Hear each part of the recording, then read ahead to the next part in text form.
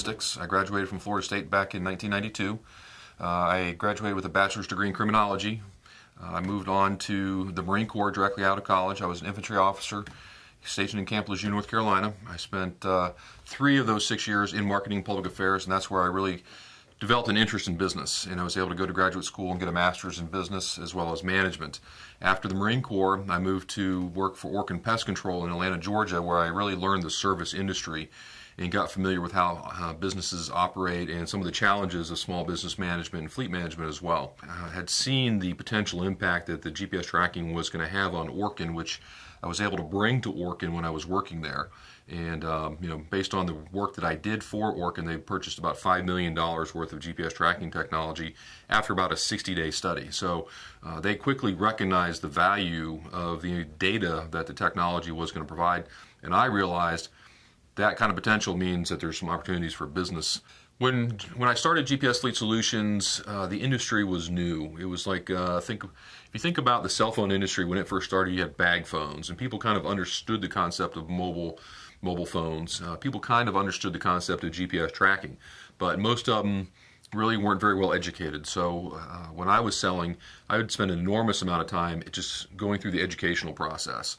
I would say 45 minutes out of an hour, I would be educating somebody on the benefits. Whereas today, people are a lot more familiar with the technology. Almost every service company, anybody that has a fleet has heard of GPS tracking, is somewhat familiar with it. They just don't know how it applies to their specific business.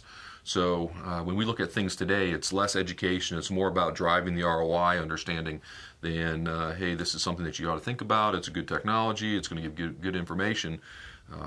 Today there's a lot more competition in the industry, and we're always looking for additional ways that we can increase the ROI for our customers through value-added services, but also using 12 years of experience to to convey stories and examples of people that have gone before them to help them really understand and grasp the overall value of making the investment. Early on, it was just basically GPS tracking. It was the dots on the map. Where is my vehicle? Today, it's a lot more of an integrated solution where the GPS data is a portion of it, but we're seeing other technology coupled with that, such as accelerometers, which indicate harsh braking, rapid acceleration, harsh turns. And with that type of information, we can develop driver profiles to help us score the drivers on their driving behaviors. With that driving behavior information, we can really kind of predict who's going to have an accident. You can see you can see where your liability is in certain driving behavior, so you correct the behavior before the accident occurs. A single accident can cost a company $500,000 or more if they're at fault. So that, and then also taking the GPS data and moving the GPS data into other systems. If you're on site at a customer's location for 2 hours and your accounting system allows you to bill by the hour, then maybe you can automate that billing process based on actual data and not have to count on the driver to write something down and log their time. It also becomes information that you can provide back to the customers to validate the work that you've done. GPS tracking is available to everybody today. I mean, there's lots of companies out there. The resources they provide, the value they add to the equation varies greatly. You've got very inexpensive companies that are basically web-based online companies, don't do tech support. If you're going to get trained, you're going to watch a video.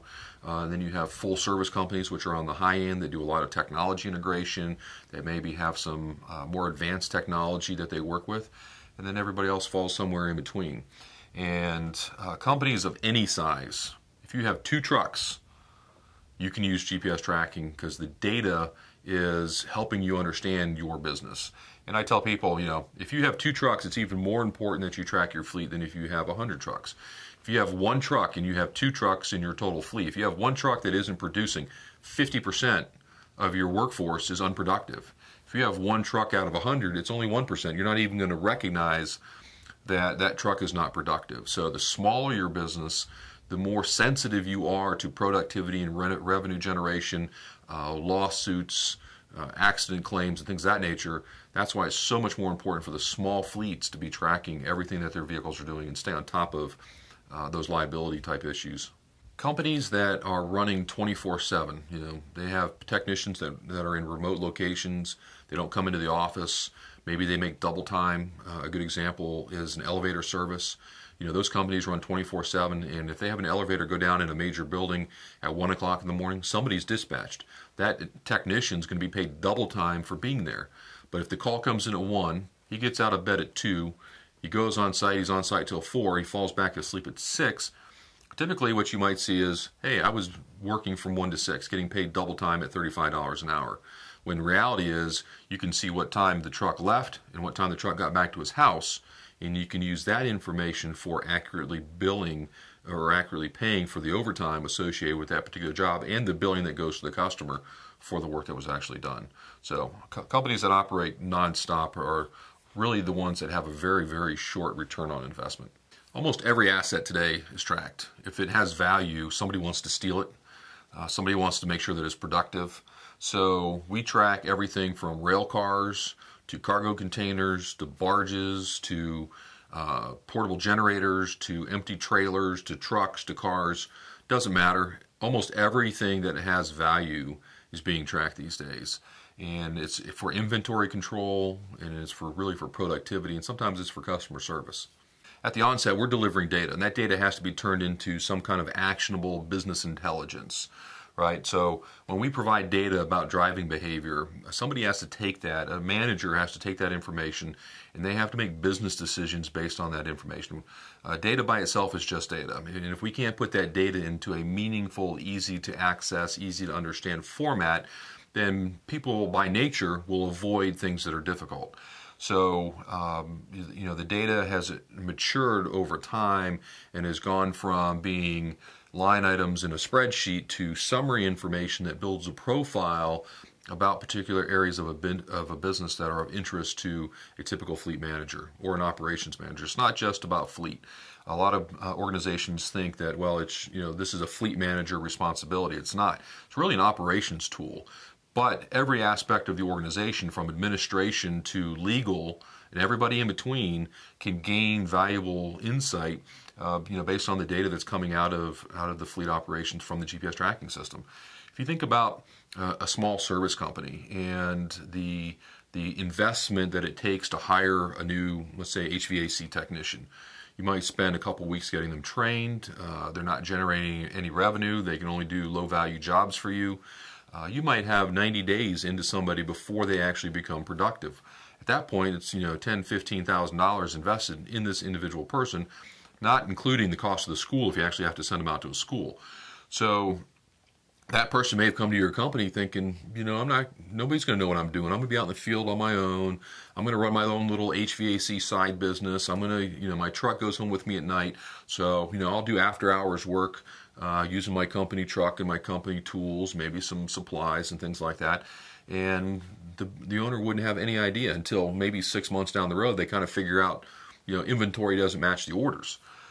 With the GPS tracking, you can actually interview people and communicate to them, hey, if you come on board, I just want you to know, GPS tracking is a part of what we do and the tools that we use in order to be an efficient organization.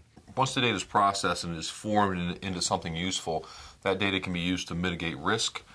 For example, reducing accidents. If you know that your company has 2.7 accidents that cost you $50,000 for every million miles driven, and you can change that number to, let's say, 1 accident every million miles driven because the data is profiling your drivers and identifying those that are risky, you now have actionable information.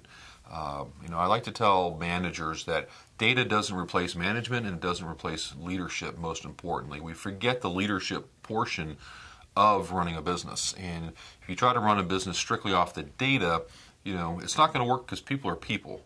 And people are always the wild card in every business. And people behave differently and they respond differently to different scenarios. So just looking at the data isn't necessarily going to get you the end result that you want. You've got to take that data, apply leadership, knowledge, wisdom, experience, and use it to manipulate the situation to get the end result that you're looking for.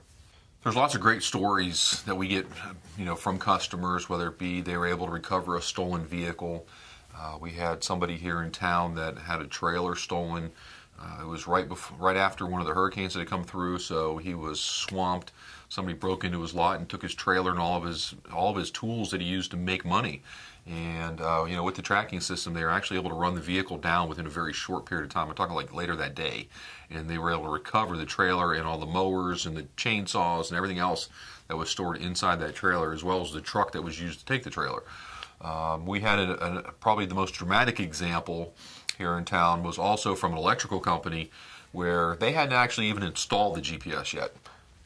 They had simply announced the fact that they were going to implement GPS tracking, and in that meeting, they actually had 2 employees that stood up and quit. And this hardly ever happens. This isn't like, half your workforce is going to walk out, but in this example, these 2 people represented $10,000 a month in overtime. And they were obviously milking the system. They knew the gig was up. So they said, hey, look, I'm done. I'm out of here. I'm not going to put up with GPS tracking. They up and left. Well, they found out that they didn't need to pay that overtime. They never replaced the guys. They sold the trucks, and they spread load their work amongst the other vehicles that they had. So the ROI was immediate, and it was very, very significant. That one savings alone probably paid for their system for the first 3 years. So, that's just one example. We're seeing a lot of companies now that are getting insurance discounts. You don't necessarily get a discount just because you put the technology on your fleet, but if you can show your insurance company that you're taking steps to improve the overall driving behavior, then they recognize that this is mitigating their risk as well. And an 8% insurance reduction is not unheard of at all. And fuel's an easy one. Reducing engine idle time, slowing your trucks down, making sure that your trucks aren't being driven after hours. All of those types of things are stories that we hear from our customers.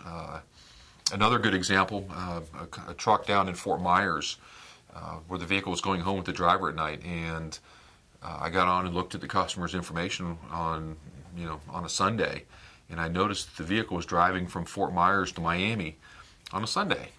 So I went back and did a little bit more digging and found out that this particular employee liked to play golf in Miami, and it was about a 2-hour ride for them, and they were taking the company truck with all the wear and tear it puts on the vehicle and the liability, and using company fuel to drive to Miami and back. And who knows what he was doing, if he was over there drinking, playing golf, having a good time. If that vehicle had been into an accident with the logo on the side of the truck, the liability would have been through the roof.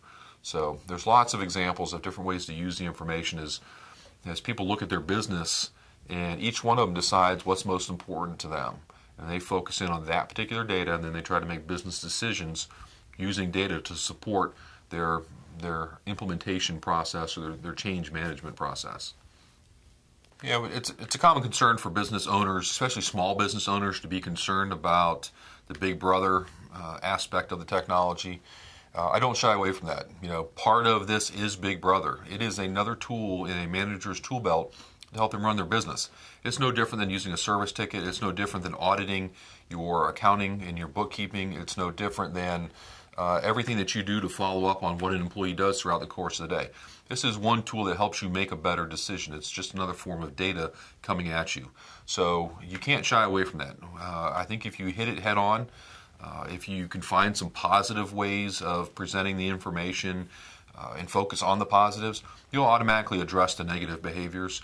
One of the things that also comes with people that are thinking about this is sometimes they say, hey, I want to do a covert install. I don't want my people to know it's there. We always highly recommend that you do not do covert installs. You really start to widen the gap between employee and management when you start to do things without somebody else's knowledge.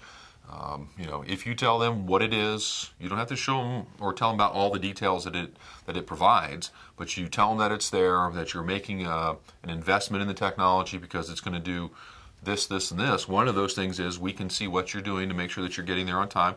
If you're not there on time, or if a customer calls and says, hey, your guy was late, you know what, now I can pull up the report and I can tell the customer, well, Mr. Customer, he was there at 3 o'clock, and I can send you the GPS report that shows you that. So there is a positive aspect of this to your employees. The best employees typically appreciate it because they're the ones that are always making up the slack for the guys that aren't doing so well. The technology should provide you about 150 to 200% ROI for every dime that you spend on the technology itself. $80 a month in return on investment is roughly $2.50 a day. almost anybody can find a $2.50 savings per vehicle per day, whether it be through fuel management, whether it be through an increase in productivity, maybe a more accurate time card. All of these things are little opportunities to improve the value that the technology has. And even in the worst case scenario, most of our customers get their return on investment in less than 90 days. And that's a total return on investment. That's anything they invest in hardware, installation, and service for the first 12 months. So it's a very short ROI period. And I often ask customers, when's the last time you bought a computer? You know, all right, so most people buy computers on a regular basis. And what'd you pay for that computer? Somewhere between $500 and $1,500. And I ask them, what's your return on investment on your computer? And they don't know. They can't put a number on it. Well, we can actually help you watch your P&L change in these different areas once you implement and start taking action on the data that's coming from the system.